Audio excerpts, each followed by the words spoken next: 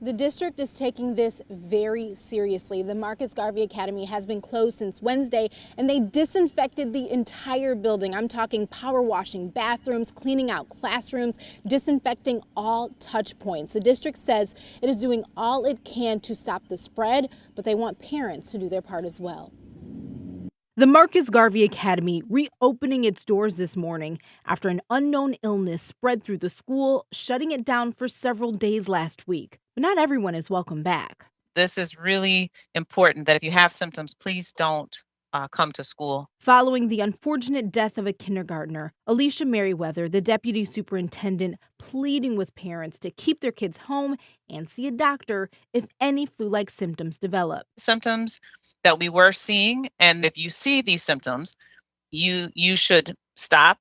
Do not send the child to school. Fever and chills, cough, shortness of breath, sweating, chest pain, headache, diarrhea, nausea with or without vomiting, and altered mental status. Right now, the health department trying to identify the illness is aiming its focus towards Haemophilus influenza, which is caused by a bacteria, not a virus. The CDC says some infections are mild, while others, like bloodstream infections, are very serious.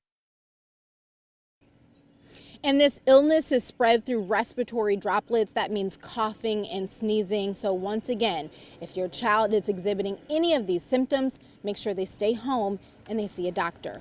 Live in Detroit, I'm Kiara Hay, 7 Action News. And if you're saying respiratory, coughing, and droplets, it sounds like masking might be something families at that school will want to consider. Kiara Hay live for us from Detroit's East Side. Thank you, Kiara.